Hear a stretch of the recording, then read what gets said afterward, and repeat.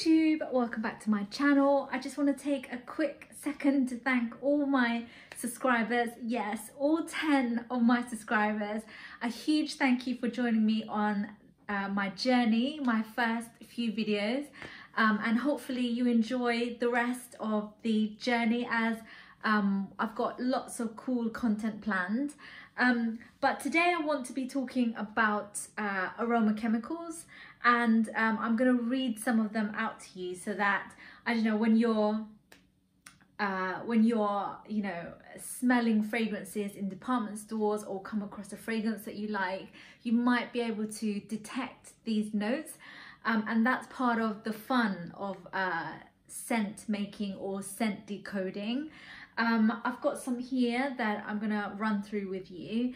I'm gonna just run through the first 4. I'm going in alphabetical order because, you know, I'm so organized that way. And I've just chosen these few for now because they're kind of more of the ones that I'm interested in right now. I don't know what I'm going to be creating yet, but I think it's, you know, it's really important to know the ingredients and the scent behind each ingredient. So this is the fun bit. So the first one I'm going to take you through is something called Ambrettia. Now I've diluted this down so that you know, it's diluted in alcohol, and I made this up yesterday, and I can tell you straight away that it's sort of a real florally liquidy scent. I don't know why I keep on saying liquidy, but it's very floral. It's got like a vintage feel. I don't know how to describe it. Yeah, it has like a vintage floral, but not too floral. I wouldn't even say it's sweet. It's just quite fresh, quite sparkly, quite youthful, I would say. So, you know, as a sort of single material compound, I would, you know, describe this scent sort of imagery in my mind would be more of a young girl, maybe, you know, the time of year would be somewhere in the spring, and she would probably be somewhere from, you know, 1930s, 1940s, that type of vintage sort of imagery. You know, if you think about year, you think about you know, the clothing and things like that. So it's really lovely. So this is Ambrettia. The next one, oh, it's sort of not written very well. Let me see if I can get this on my laptop. It's not that it's not written very well. It's been leaked, so I can't really read what it is. Aha. So this one is called Aphermate, and again, it's been diluted in alcohol, perfume and alcohol.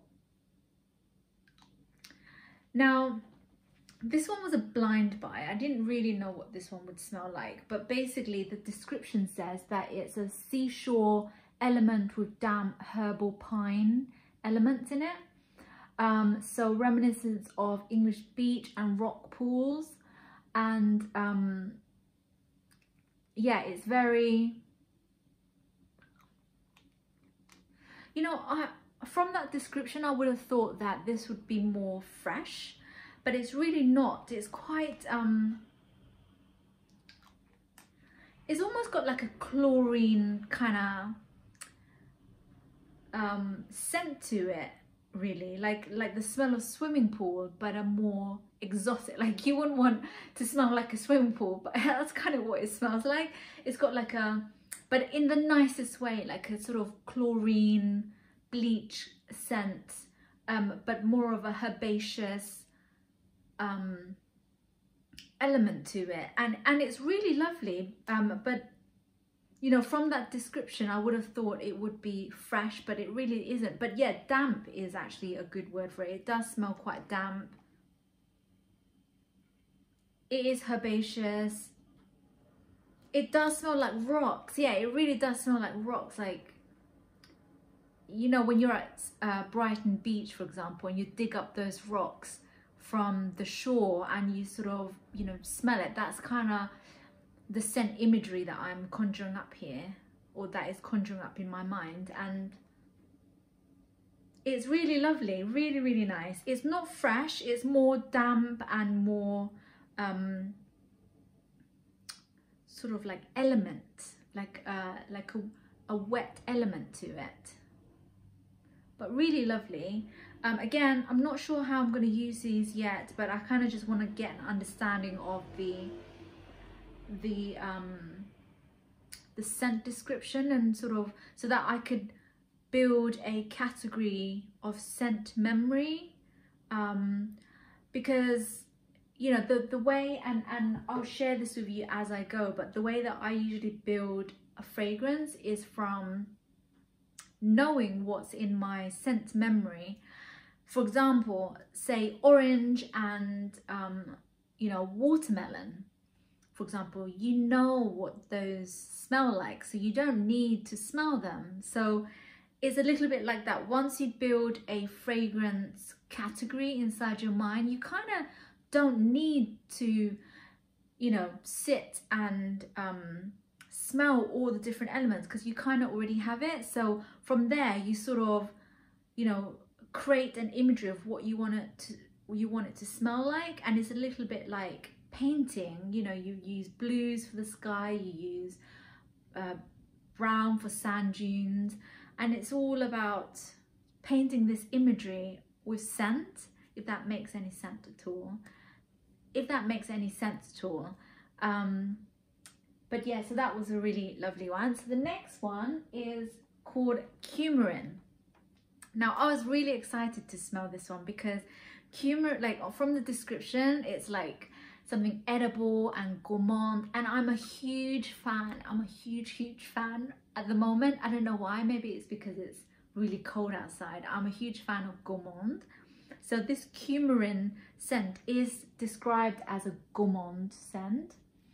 Gourmand just means something edible, like caramel or ice cream or vanilla, or, you know, something really like chocolate, something edible. And I love those type of scent. So this one is called Coumarin, and it's described as a sweet amber-like musk Ambrettia synthetic compound. It's a fixative, so it's rich and sweet and resinous, and adds a deep depth to any perfume. I can't read. But yeah, again, it's really what can I describe this as? It's more,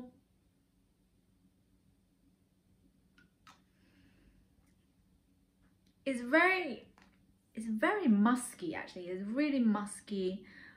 It reminds me of some of the ones that I got down this end, actually, which is more a musky tone. It's definitely rich. It's got like a syrup like texture to it. It's very like sugar syrup type, you know, like velocity to it, if that makes sense. And yeah, like sugary, it's sweet, it's rich, it's floral, but it's still quite light. It's got quite a light element to it. Again, really beautiful. And I love gourmand, and I do want to be working on something gourmand, something edible and sweet and rich and just very yeah, it just makes you want to eat it, but hopefully no one will eat it, but you know what I mean, like really just, yeah, just delicious smelling.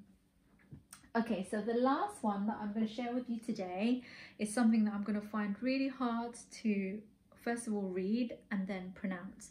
But I believe this one is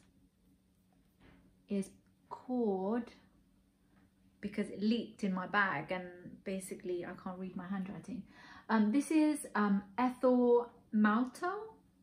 So these came as crystals, originally in the, you know, original packaging.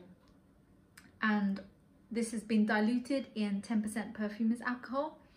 And I'm so excited about this because it smells like candy floss.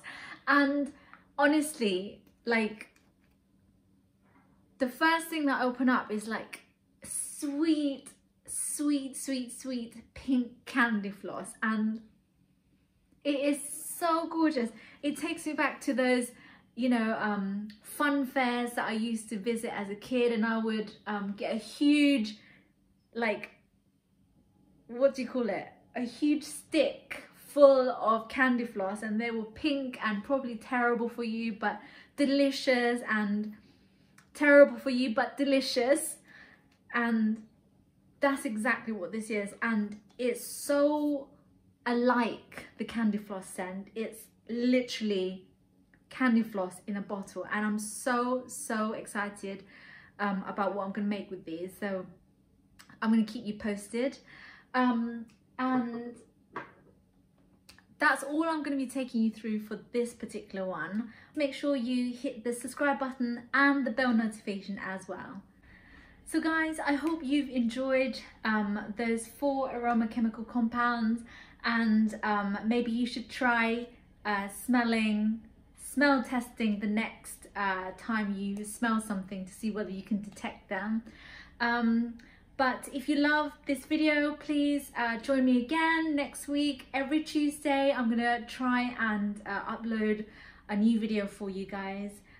So yeah, make sure you tune in, and don't forget to hit that subscribe button and the bell notification as well. See you again. Bye.